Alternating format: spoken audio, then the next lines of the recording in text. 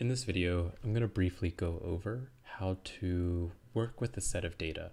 So in this example, I'm working with a Google Sheet that I've created where this one is a record of running, where I recorded the miles, I recorded my mood, and scaled it on a scale from 1 to 5.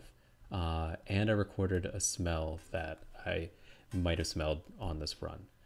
Now, what I've done here, and as you've seen on the web page, is I've published this to the web as a CSV file.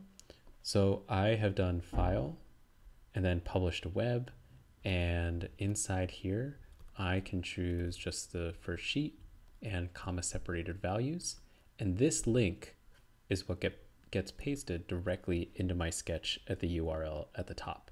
And so that's a static link, so if I change something in my CSV file, it'll be updated and reflected here. And notice I am storing that in a variable called URL at the very top of my sketch. And so it's a global variable, which means I can use it anywhere. The other option, which I've also included here, is if you do the little arrow off to the side, you'll see I've included a running.csv. I have gone to File, Download, and comma separated values. And this will download a CSV as you see down here. And I've uploaded it to our sketch here by going to the drop-down menu for sketch files. And this comes up once you hit over the triangle here, and you can do upload file, and then you would drag and drop it directly into here. And if it came in and it was a weird name, I can always right click and go rename. And you see it's my exact same setup that I have here. And a CSV file is one where each value is separated by a comma, but it's still organized in both rows and columns. So in some ways, this is like a two-dimensional array where I have more than 2 dimensions, where I have multi-dimensional array, where I have many values going both horizontally and vertically. And there are some built-in functions to help us access each of these different elements. And I'm going to walk through the sketch with you. So my first step here is I have created a variable called data, which is where I'm going to store my CSV in. In this part, I have created a variable called the URL, where I'm storing my static URL from my spreadsheet. I'm then using a function called Preload, and Preload is a built-in function inside P5.js, which says do this thing before all the rest of your sketch runs. And the reason we want to do that is we want to make sure our data is loaded before anything else happens. And so if you're working with a really big data set, you might see loading at the top up here. And so you don't want to draw anything before your data is actually available. Inside here, inside the preload function, and see if I go here, ends up right here. I am storing the table, which is a CSV file, the table of information, inside my variable called data. So load table is a built-in function which takes 3 arguments. The first one is our CSV file, which is coming directly from the URL. Our data type, which is a CSV. And notice this is a lowercase and there's a parentheses around it. And then the last thing, this is header. And what this means is look at our spreadsheet or look at our CSV file and use this row, this very first row where you see the words that are at the top of our columns as the way to grab each column of data. So when I say get the column for miles, it's going to put everything inside of it from this top one to this bottom one inside an array that we then can access and iterate through.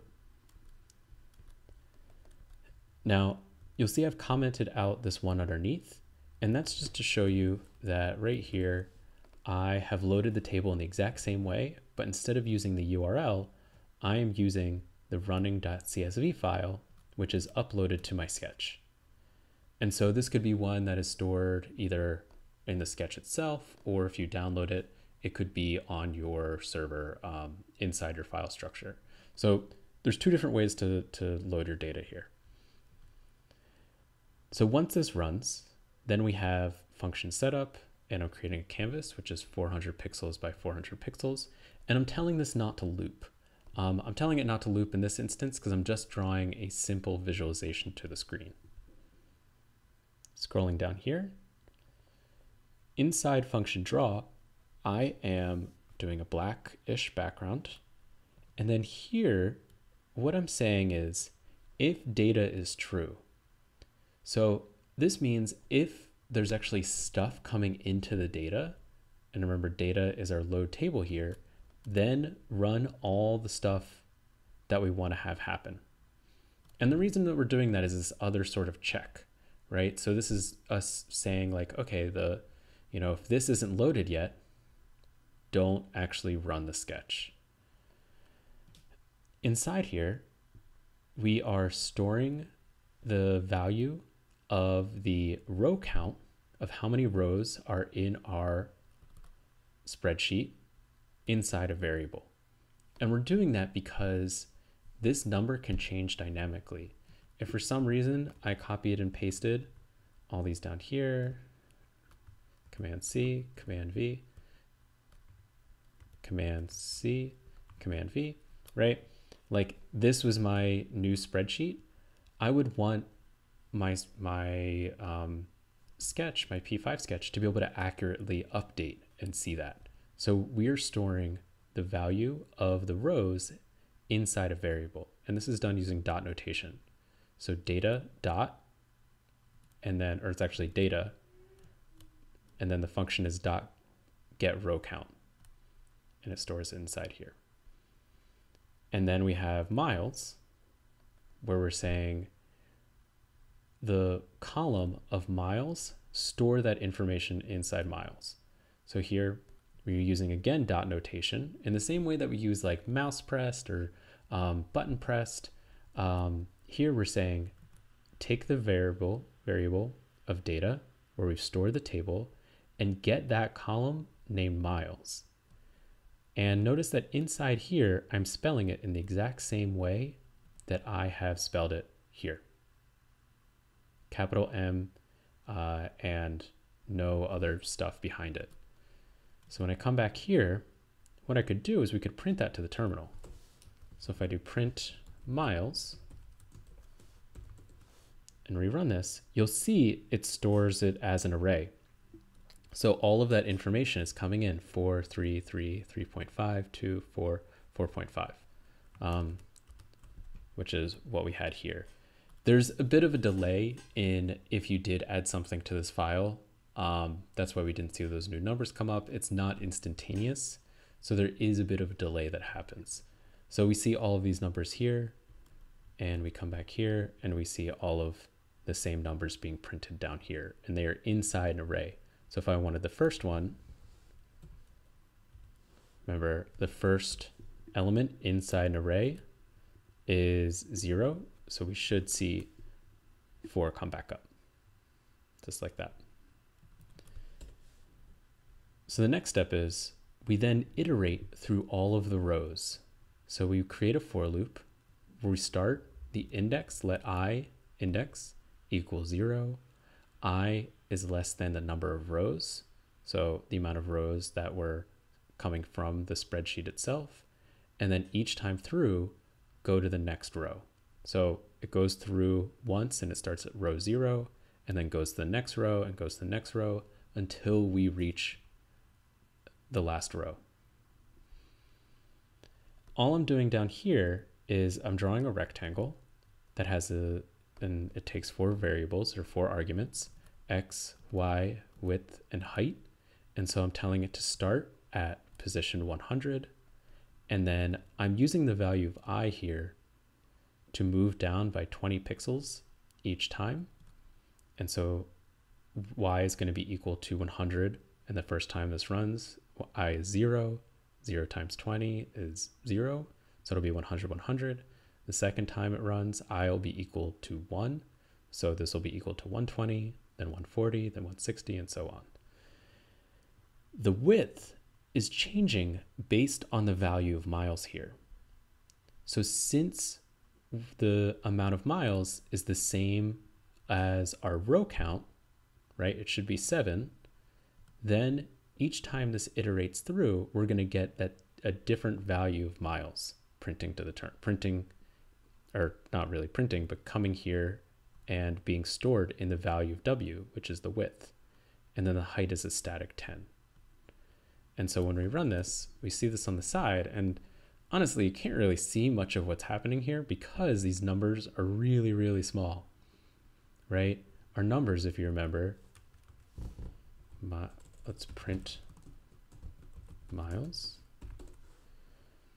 4, 3, 3.5, 2, 4, 4.5. So what we could easily do is take this W and multiply by 10. And now we see that there's actually some difference happening there. What if we multiplied by 50? Then we see even more. And so we've made this really simple sort of bar graph, right? And this is where we can bring in more information based on what's in our spreadsheet. So for example, looking at our spreadsheet, I had a mood here and I had a smell. So I could say if the mood is a certain number, then color the fill in a different color. So above this, right now I haven't even given this a fill color.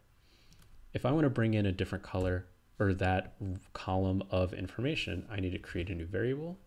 So let mood equal data.getColumn and mood with a capital M.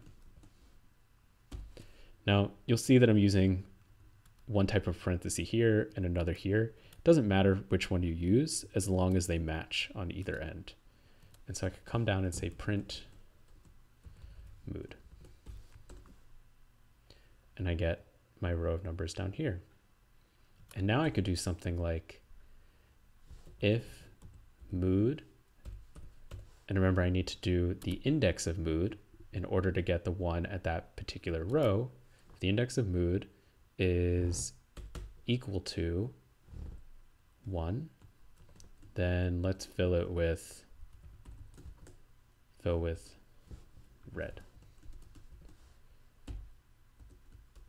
And just to save time, if mood I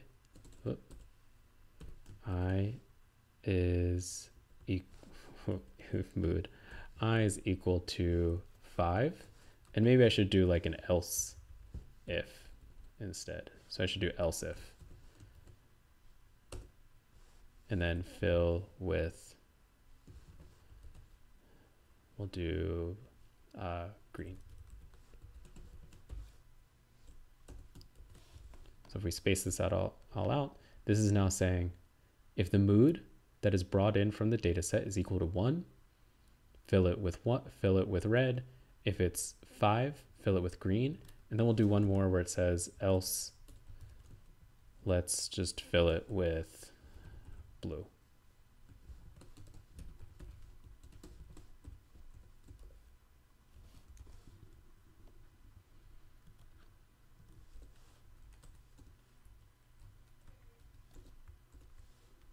All right, so you can see the first row was 4, so that got filled with blue. Second row was 5, so it's green.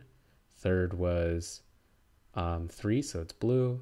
First one was red because it's 1, and another one was red. You could also do the same thing with let smell equal data.getColumn, and let's do smell. And rather than, well, actually, let's just do one thing.